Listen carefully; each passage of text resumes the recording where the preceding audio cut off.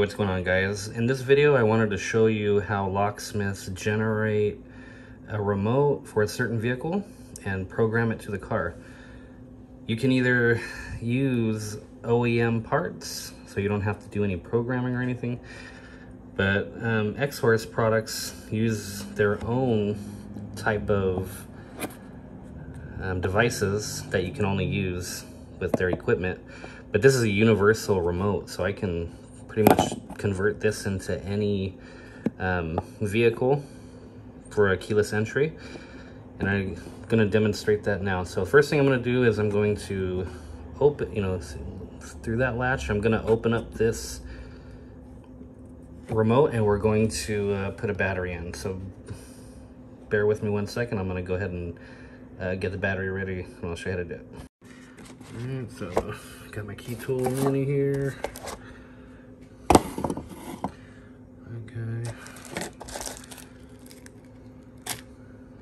Silver chips in there. I have this little tool right here that has a little metal beak there that I can use to pry open the remote. So let me just try to set this camera down. The super chips over there. Let's see if I can do this real quick. Just insert the metal there. You can even use a penny and just kind of twist it to pop the shell open. It's going to expose the board. Put this guy here for now. I'm going to take out. So when you're working with these XHorse remotes, wire remotes, you're gonna see the little board here, little connector. When you see that, and your remote's wired, you're not gonna use a battery when you're generating the remote because it's getting power from the port.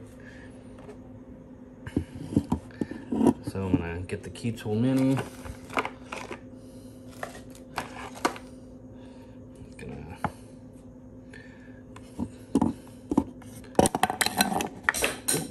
Gonna get this in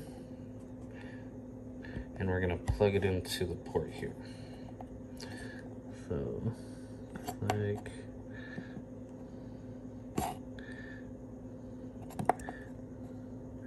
just gonna be very careful.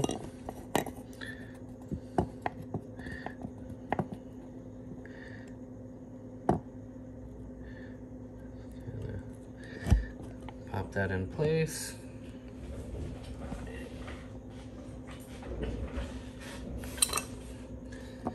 Gonna take this end, plug it into our top of our key tool mini. Let's turn this baby on. All right, so the next steps is going to be on the XHorse app, so I'll see you there.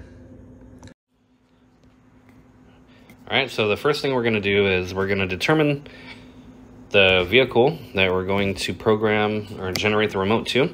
First thing we're going to do is open up the XHorse app, and we're going to be under the key tool mini. If you slide left and right, you'll be able to connect to different devices. In this case, we're using the mini key tool.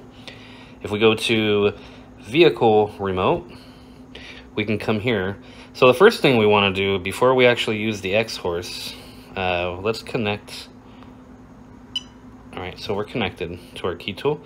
I'm gonna open up AmericanKeySupply.com because this is gonna give me the information like the FCC ID number, the correct one, so that way I can program the remote properly, or not program it, but generate it properly to make sure that it's compatible with the vehicle.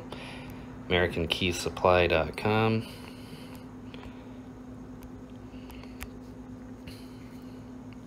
Once we go here, I like to go to a little magnifying glass, go under vehicle, and we're gonna do it for a Hyundai.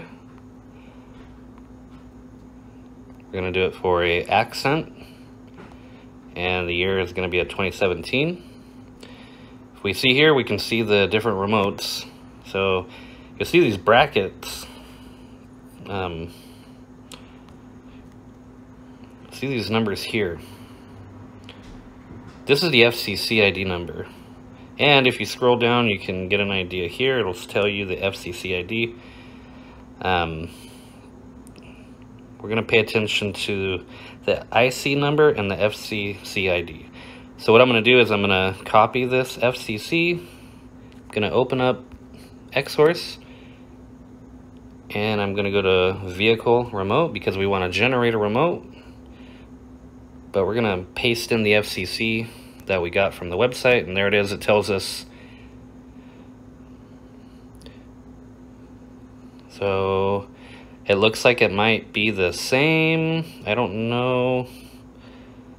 I'm going to go with this one because my year, that top one, it is a 17. So I'm just going to go with that one. And we can see here the reference FCC ID number and that IC number, the reference part number. So what we do, so now that we're connected, we can press this generate button and it's going to connect to our Key Tool Mini. And right now it's pushing the data to the remote. After this, we can assemble the remote and we can go to the vehicle and we can go program it. And I'll show you guys how to do that next. Let's just allow it to write.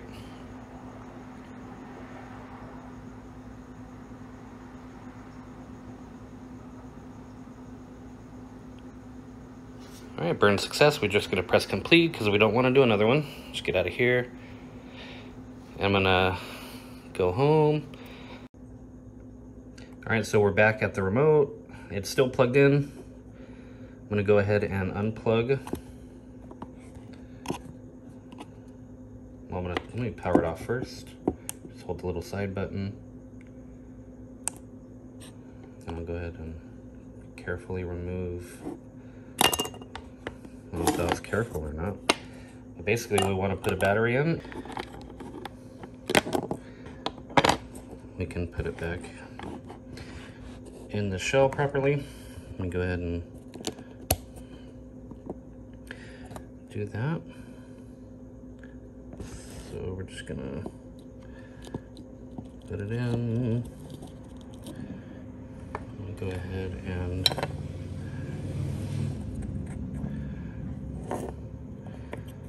just basically assembling it.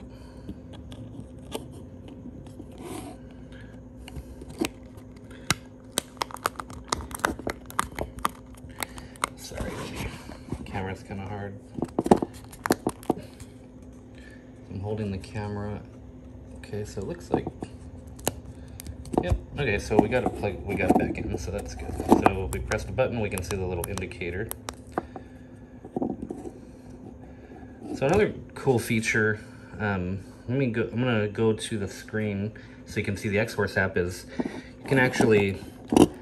Doesn't work with everything, but if you have a remote and you don't know what it is, you can actually press the button next to the antenna coil or this RFID reader here, and it'll tell you the type of car or the remote to use. So let me jump over to the XHorse app so you can see that real quick. Let me power this guy back on. All right, see. All right, so I'm back in the app. So you can't see it, but I do have the remote next to the Mini. If I go to this option that says Cloud Remote Recognition, we could start out with, I guess, this defaulted one, this top one. If I hit start, you'll see over here on the right a little diagram where it says recommended distance 1 to 10 centimeters. You see how you're kind of pointing the remote towards the RFID reader. So it can identify the remote. So if I press start, well, we got to connect again. So, okay, so now that it's connected, we want to press remote key. And if I press the lock button a few times on the remote, just press it and it'll read it here. It'll tell you remote online cloud. See how it's successfully matched the remote. Okay, it is a Hyundai. And I guess any one of these could work. I go by the image here. This is what my remote looks like. It's basically the same one that I same one that we programmed. So that's like a little shortcut. So now the next thing I'm going to show you how to do is program it to the car. All right, so we're outside, walking to the vehicle. Gonna bear with me 1 second, just to open the car. So now, before you do this, it'd be a good idea to have all the remotes with you before, because when you program it, you're gonna have to program all of them in at the same time. So here, let me turn on the light real quick. I'm gonna set my auto pad down right there. So first thing we're gonna do is look for the OBD port. In this vehicle, looks like it's right here, the fuse box. I don't know if you can see that. I don't have a flashlight where you can see it, but the OBD port is here.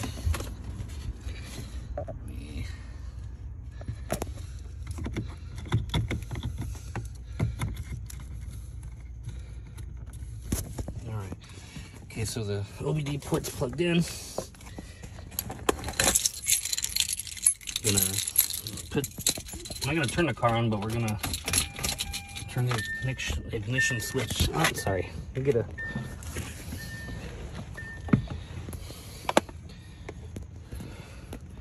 Just gonna get him situated here. Let me get the remotes out. I have 3 remotes. Well, 2. I have the one that I just generated. I have a spare, and I have the one on the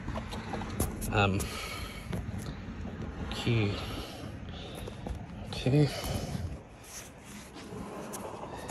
Trying to get it to where you can see properly.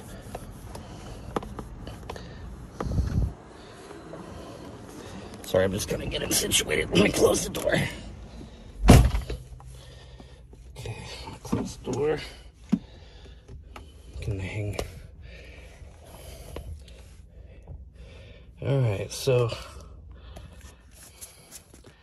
remember, I have one on the key ring. I have the one that I just generated, and I have one of the originals. So now we're going to look for Hyundai. Oh. Press accept. This is the auto probe pad, by the way.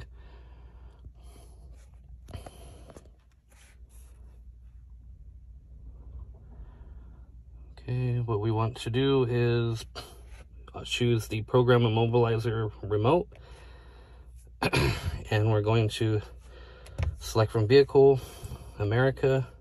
I know this is the RB. It'll tell you the year. It is a 2017. So I can press remote system. And let's see how many remotes we got. So there's 2 remotes. So I have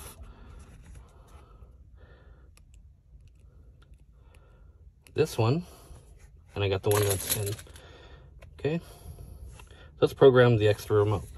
So switch ignition off and remove key and press yes. So I'm gonna remove the key, press yes, press the remote lock. Okay, now it says programming complete. Do you want to do another one? Yes, because I want to program this one back in. Okay, and going to do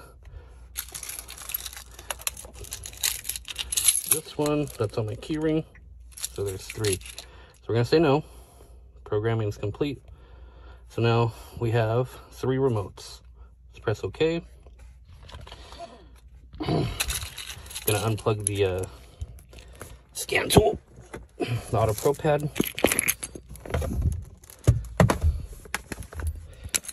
And now, let me back up. Let's test the new, this is one of the originals. You can see the remote working, that's 1.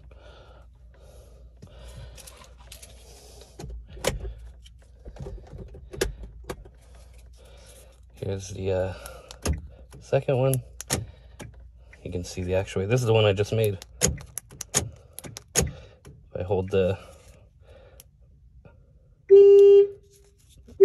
panic button. And the third one, the original. Yeah, there it is. That's how you do it. So that's how you program remotes